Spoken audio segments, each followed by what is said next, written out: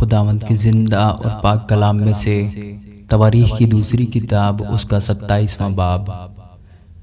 یوتام 25 برس کا تھا جب وہ سلطنت کرنے لگا، اور اس نے 16 برس یروشلم میں سلطنت کی۔ اس کی ماں کا نام یروسا تھا جو صدوق کی بیٹی تھی، اور اس نے وہی جو خداوند کی نظر میں درست ہے ٹھیک ایسا ہی کیا جیسا اس کے باپ عزیہ نے کیا تھا، مگر وہ خداوند کی ہیکل میں نہ گھسا، پر لوگ گناہ کرتے ہی رہے۔ اور اس نے خداوند کے گھر کا بالائی دروازہ بنایا، اور اوفل کی دیوار پر اس نے بہت کچھ تعمیر کیا، اور یہودا کے کوہستانی ملک میں اس نے شہر تعمیر کیے، اور جنگلوں میں قلعے اور برج بنوائے۔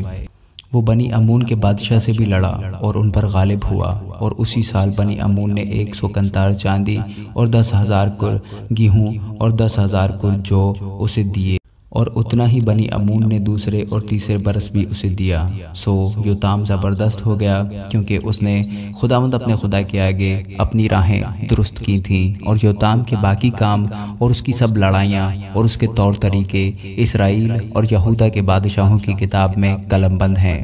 وہ 25 برس کا تھا جب سلطنت کرنے لگا، اور اس نے 16 برس یروشلم میں سلطنت کی۔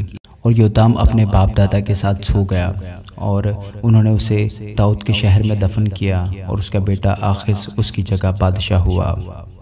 آمین۔